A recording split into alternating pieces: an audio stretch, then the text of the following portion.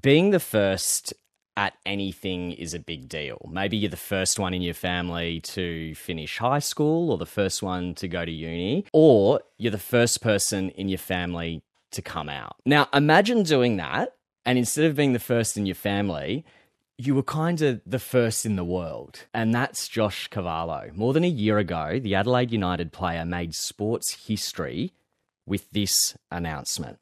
Hi everyone, it's Josh Cavallo here. There's something personal that I need to share with everyone. I'm a footballer and I'm gay. Now, not only was he the first in the A-League to come out, he became the only openly gay male footballer in a professional league in the world. In seconds, his whole life changed. And he's now one of the most vocal advocates for pride and inclusivity in sport in the world.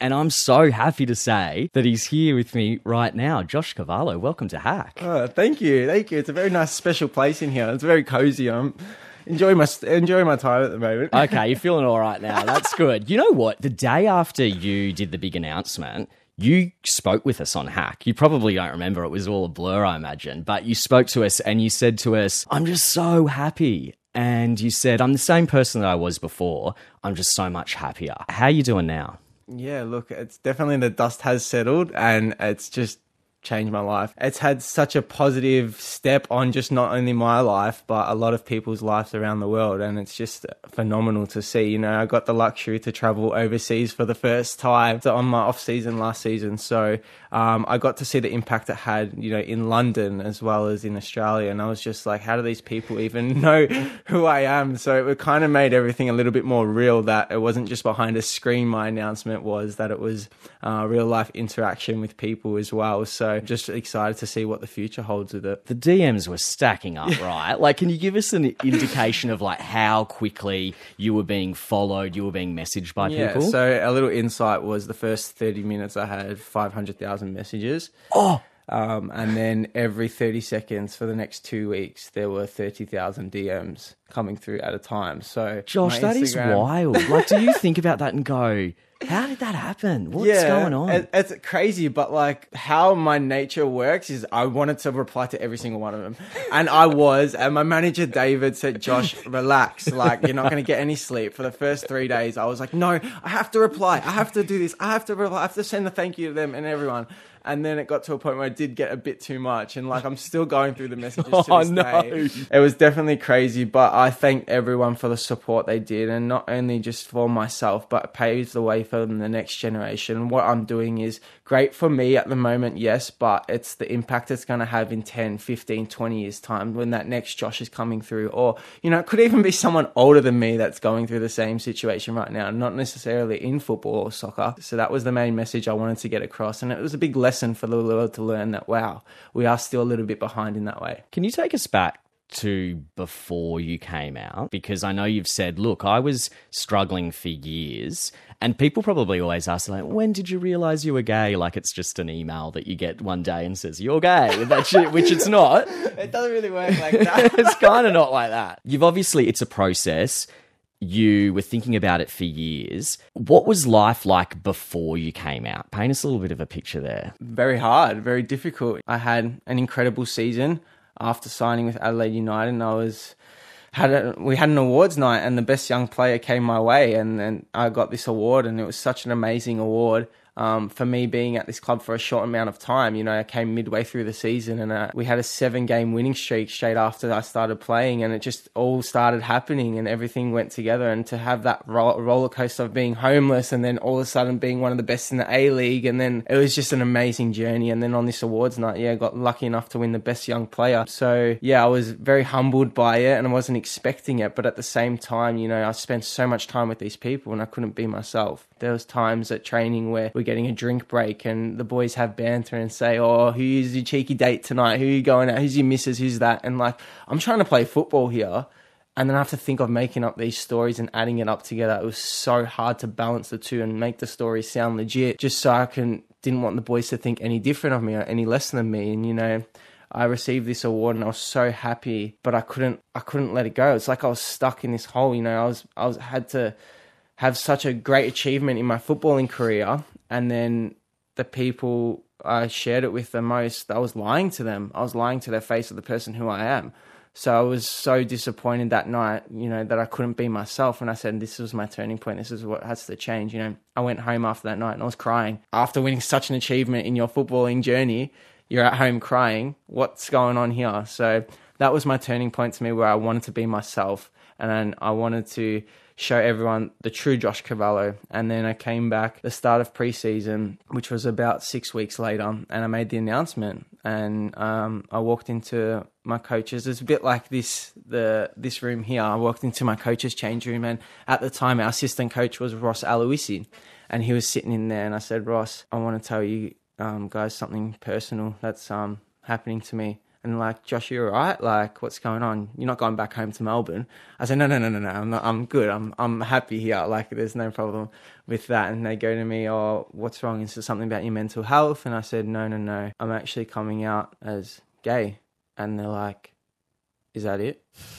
And I'm like, what do you mean, is that it? And they're like, as long as you perform on the field and you're doing what you're doing at the moment, we couldn't be happier for you. And it's just sad that you had to hide something for so long. You're with us all the time, and like, it's a part of you that you want to share and be happy about. Like, go and be yourself. Like, no problem. We couldn't be happier for you. And the coach came in at the time too, and I explained it to the coach, and they both just gave me a big hug and said, Josh, we're so happy for you. Which was absolutely phenomenal. And then it gave me like the confidence I needed, because it felt like I had 10, 15 kilos off my shoulders after just telling 2 people in the footballing world. So after that training session, I had the absolutely time of my life, and I had the best training session I've ever had. It was crazy. And then the next day I, told the team, and we had a huddle in the change rooms, and everyone's like, what's going on? Like, this is crazy. And this is like such a masculine environment. Everyone was getting emotional and teary, and like, it was absolutely crazy. Every single one of them gave me a hug, and I really felt the love in the room. And they said, oh, we couldn't be prouder of you. We're just sad that you had to hide it from us for so long. You couldn't be yourself and tell us the truth. And we can understand all the times now that you didn't want to hang out with us, or you didn't want to do this. It was because you were covering your tracks, not because you didn't want to hang out with us. Well, that's the thing, right? I think a lot of young queer people are going to relate to this, that the exhaustion you talk about, it manifests itself in so many ways, right? And like you were saying, like, you're constantly, trying to come up with excuses, or not to be in a position where someone might ask you a difficult question, and that might mean that you're isolating yourself and you're not getting the social time with your mates and stuff like that.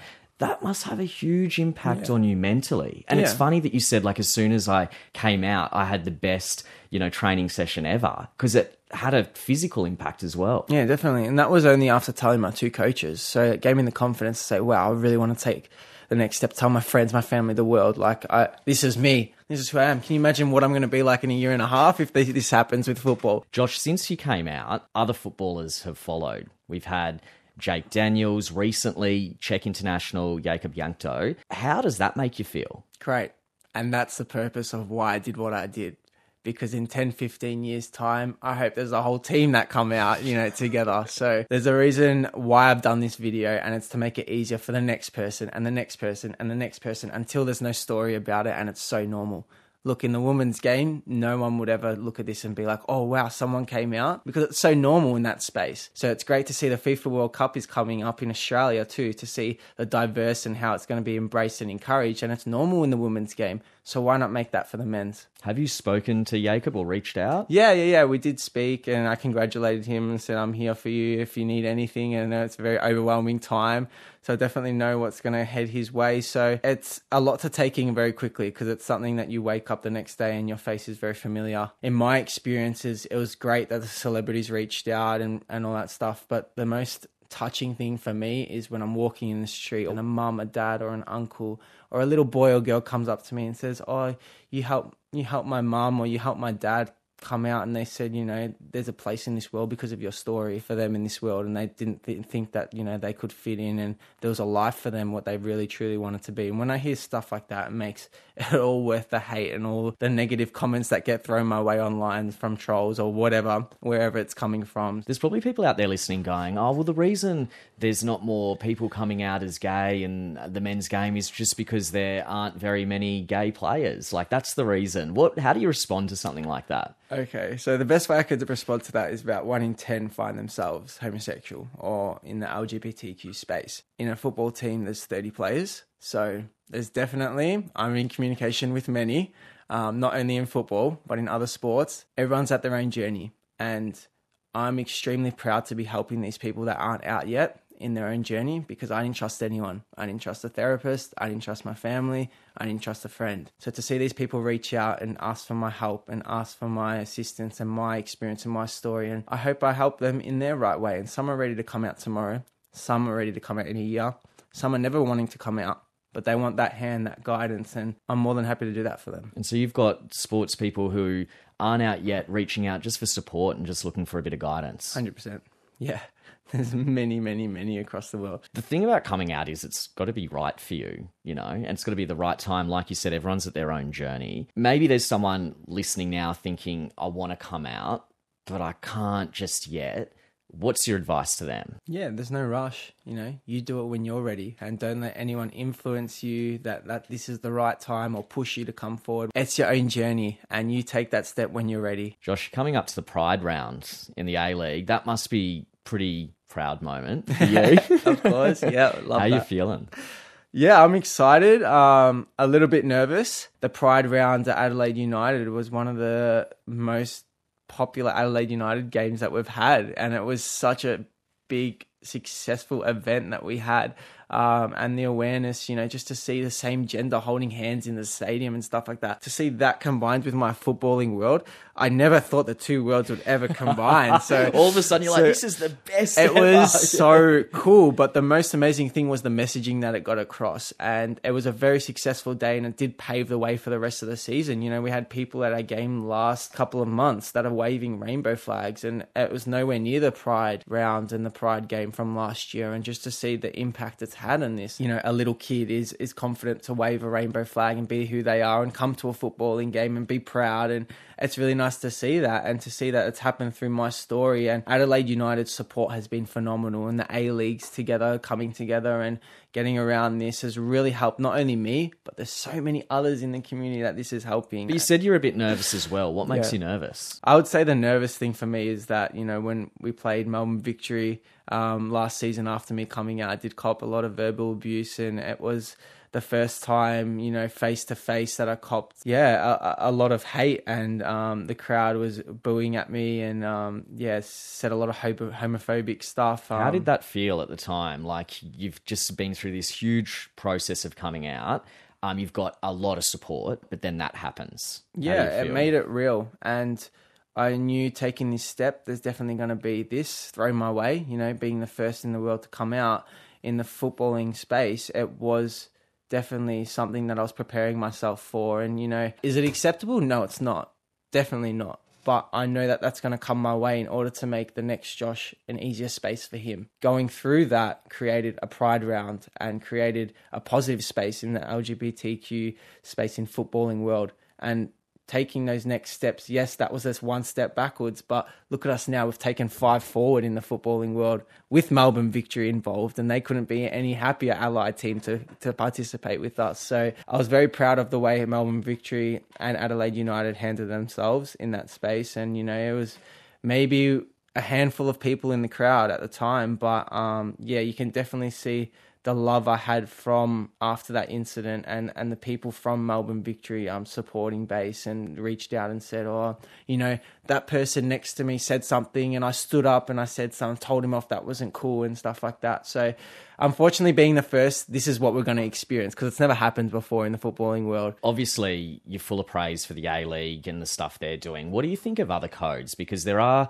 you know, sports like NRL, for instance, that flagged a Pride round, but now they've kind of backtracked a bit, and the officials there are saying, oh, we might have like a respect round instead, like it won't be specifically Pride. What do you make of that? It's disappointing. It's 2023. Like, grow up. Literally, it doesn't paint anything. It's just helping people that are struggling in life. You know, you don't realize by wearing that shirt or having a Pride round how many people that's going to help to come out, how many people that's going to help to encourage. So many people are listening to this here, and they could find themselves not out, and this could be the step they need until coming out in their own journey. So to see people saying no, or saying, why do we have to have a Pride round? Why do we have to do this? Why do we have to do that? It's helping people in such a positive way, and it's making the world better. So why not? And as some of these people that are reaching out to you who might be not out yet, are they in some of these sports that don't have a big pride movement yet, who are saying, oh, we're not ready for it yet? Yeah, there's definitely sports where there are people that are waiting to come out and they don't have that space where it's friendly, or they feel like they can't continue their sport after coming out. So yeah, it's definitely around the world. It's definitely there. It's something that, my story is not going to fix everything, but I hope it gives that one step for someone to say, oh, okay, maybe we can have a pride round. Oh, wait, maybe we can have a rainbow flag on our shirt, or maybe we can do this, or maybe that, planting the seed in people's head to realize that there's a lot more people going through it, And these people saying, oh, well, let's wait a few years, let's wait this, let's wait that. How do you know it's not your brother or sister that are waiting, that are in the closet, or that are not feeling like this world is a place for them because they don't find themselves straight, or they don't fit in? So people got to be careful, because it could be your colleague, or it could be someone really close to you in your family that is going through this. And seeing that people are respectful and embracing it is only going to make these people's lives better. Josh, there's definitely somebody listening to you right now who is struggling and really maybe at a crossroads in their life, or just needing a bit of advice, and they're wanting to live their life like you. They're wanting to be open. They want to be able to fully express themselves, but they're scared. What do you tell them?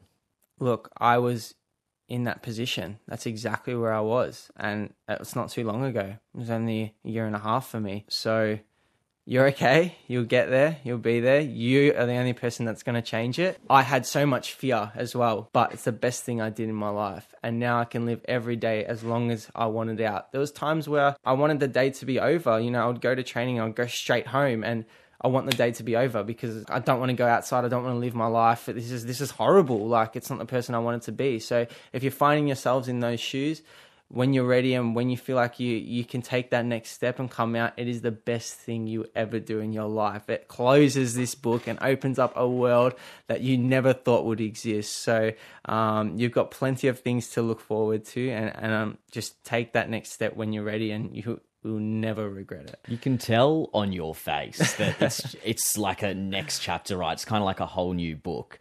I've watched so many interviews with you, and you've done a lot of interviews over the past year, like so many. And in every interview, you're smiling and you're so happy. And I thought, maybe this is the interview I'm going to break him. That he's going to really just be really upset and grumpy and depressed and all the rest of it. But that's not Josh Cavallo. You're such a happy guy, and you got this message that you want to share with the world.